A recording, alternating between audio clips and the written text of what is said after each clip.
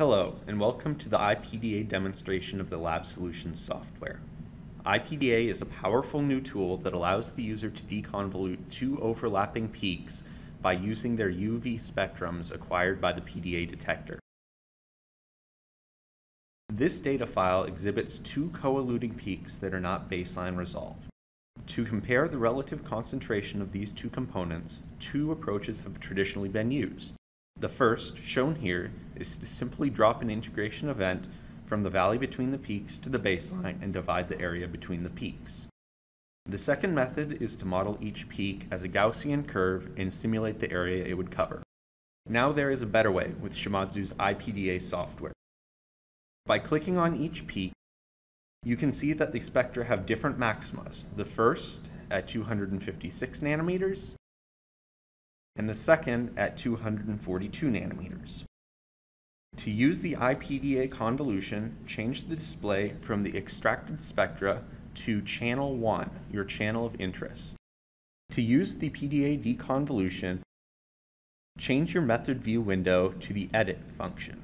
Then open your wavelength options by clicking on the absorbance button.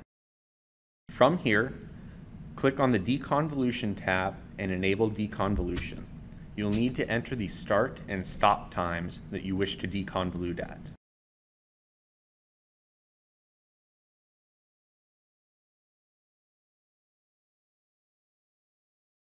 Once this is done, you can apply the change in settings to your spectrum and watch as i-PDeA deconvolutes the peaks. As you can see here, i-PDeA has successfully resolved both peaks based on their UV spectra.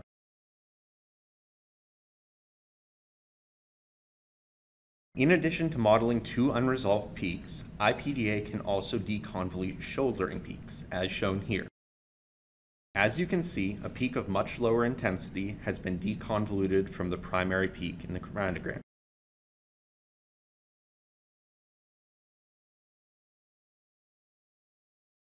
i-PDeA continues to be a useful tool when dealing with trace amounts of impurities that are co-eluting with a peak of interest. The peak in this final chromatogram does not appear to have any co-eluting peaks. However, if we carefully examine the peak purity profile shown on the right, we can see that towards the trailing end of the peak purity decreases, indicating an impurity. With traditional peak purity software, we are aware that an impurity exists in the spectrum, but have no way to quantitate the amount of that contaminant.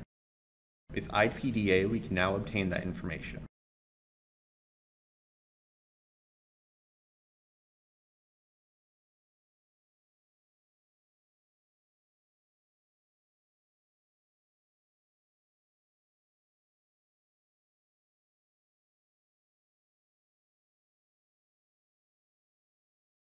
After the i-PDeA function is applied to the spectrum, we can clearly see an impurity peak shown when you zoom in on the baseline.